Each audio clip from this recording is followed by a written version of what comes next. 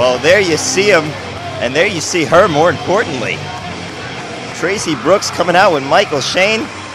I'm starting to like Devin Sturgis if he got Tracy Brooks out here.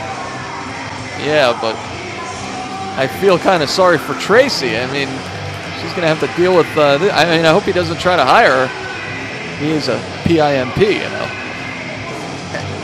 If there ever was one. Michael Shane's certainly a man who's got his eyes set on the heavyweight championship.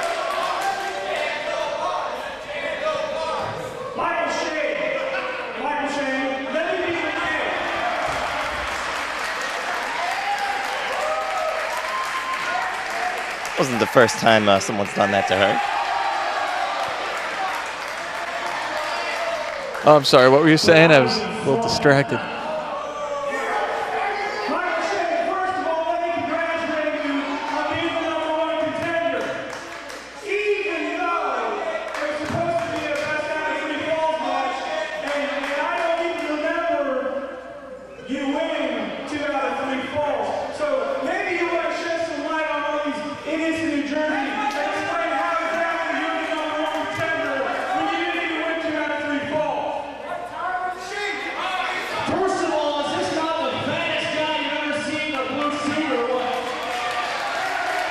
I don't see many people in blue suits, but it's him and Cedric the Entertainer. That's about it.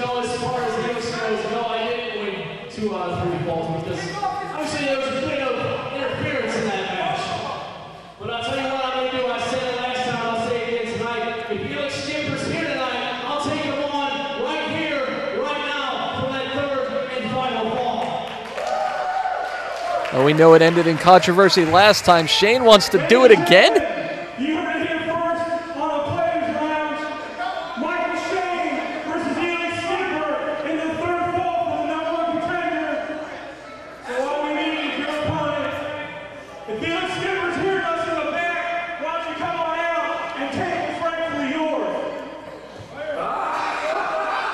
Oh, Chris, it was Sanjay Dutt interfering in that #1 contenders 2 out of 3 falls match last time out. That gave Michael Shane the #1 contendership, but certainly not in decisive fashion. Prime Time coming out to answer the offer, the challenge, if you will. And Shane, I guess he's not happy with that decision. He wants to prove that he is the true #1 contender. well, Jerry Strauss, I'm sorry to say, but I tend to agree with Michael Shane. That match ended in a ton of controversy. He does have a point.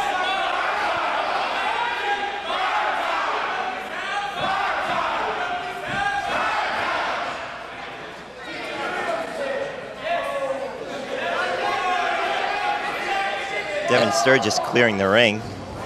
And we're going to have this match right now. We got a referee out here.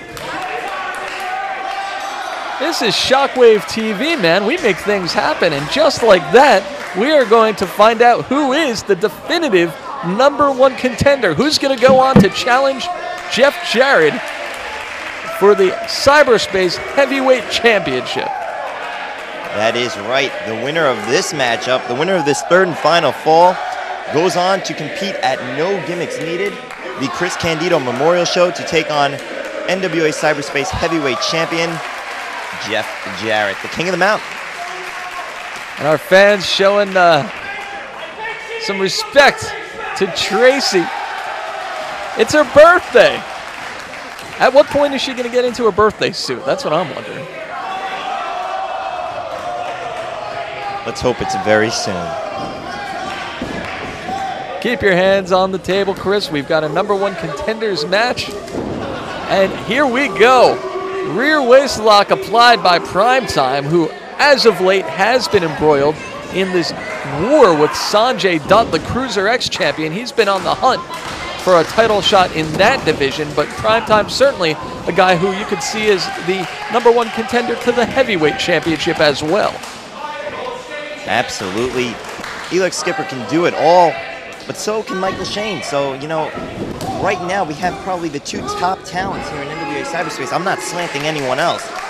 But Jerry Strauss, you got to agree, these guys have been on a rise as of late. Both of them certainly have. Both of them, their singles career surging here in cyberspace. And who's going to get the better here? It's a clean playing field. May the best man win. And give credit to Michael Shane. I mean, this is not something he had to do. He was the #1 contender. He won the match, whether by hook or by crook, so to speak. But he wanted to do it the right way. And back and forth they go. Primetime with the front face lock, using his size, his height advantage. Oh, watch out. There you see, just like in our opening contest, the factor of knowing one another so well really coming into play. Michael Shane knows what Elix can do with those feet, and he bails out of the ring to avoid getting his spine tapped big time. Shane re-entering, and these men, probably even more so than in their original meeting, 2 out of 3 falls. They're going to take it very easy, be very cautious and careful of each other, because now it's 1 fall.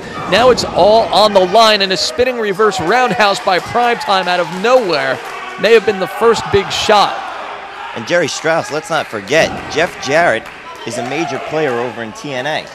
And the fact that the winner of this match can face him next month, if they win that match next month and they become the new NWA Cyberspace Heavyweight Champion, some of that might carry over into TNA, where they could get title shots down there. So this match really could have a lasting effect on their career, bigger than anyone realizes right now. Absolutely.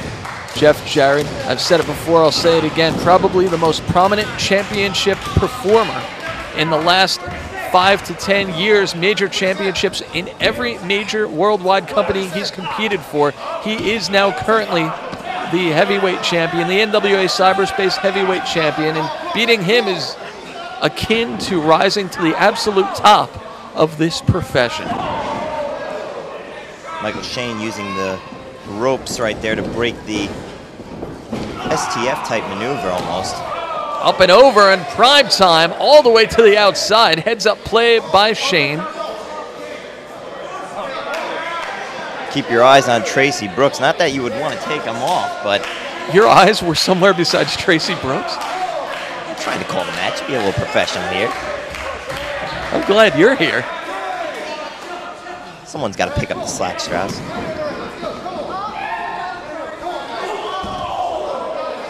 And Shane swinging around the ring, right hand. Bouncing Skipper's head off that canvas. And that's not a soft canvas. Certainly not. There's nothing soft about a wrestling ring, about ringside. Those pads outside, very thin, very minimal, as is any sort of padding on the canvas. It's mostly just hard wood. Straight right hand. And we know the pedigree that Shane has.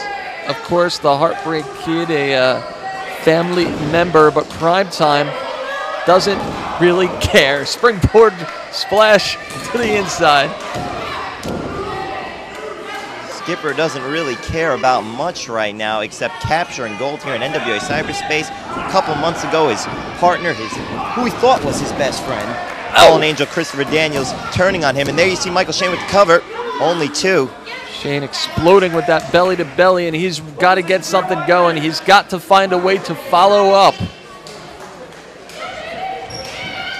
As I was saying, though, Elix Skipper losing probably his best friend in the wrestling industry. Got his back turned on him.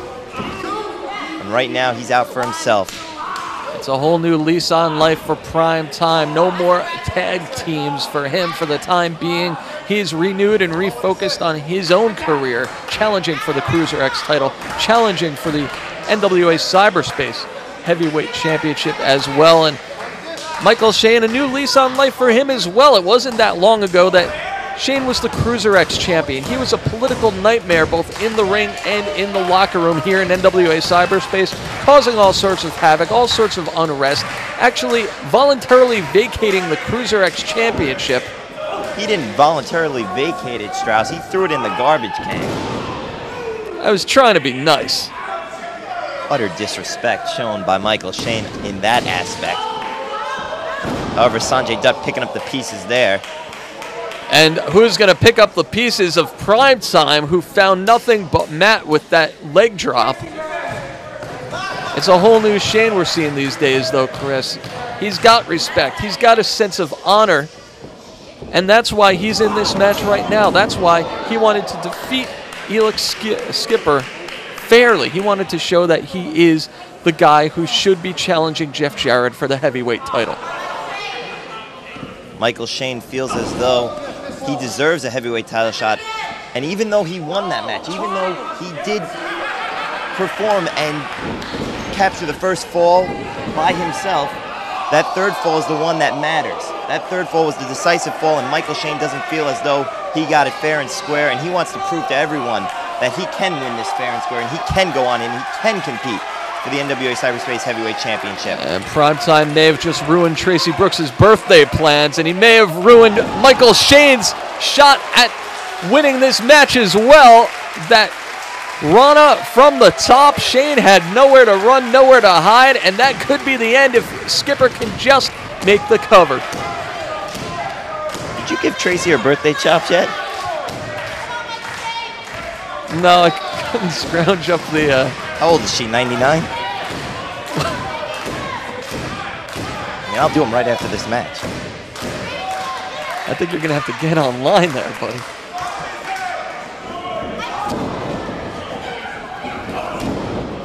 And Skipper getting something going here. Another spin kick. The martial arts abilities coming into play, loading him up. Oh, dropping him once again. Some damage to the mid-region. Primetime almost slipping. I think Tracy Brooks had something to do with it. She might have caught the ropes on the other end. And dropping the leg to the back of the head. Primetime go for the cover.